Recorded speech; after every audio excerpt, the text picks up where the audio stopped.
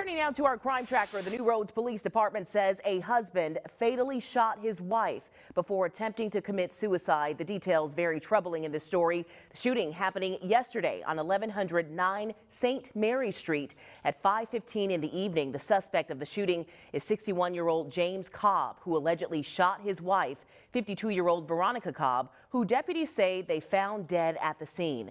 Now, after he turned the gun on himself, investigators believe Cobb will be okay. He was transported to Our Lady of the Lake Hospital with non-life-threatening injuries, and it is unclear how the dispute started. Cobb has not received any charges at this moment.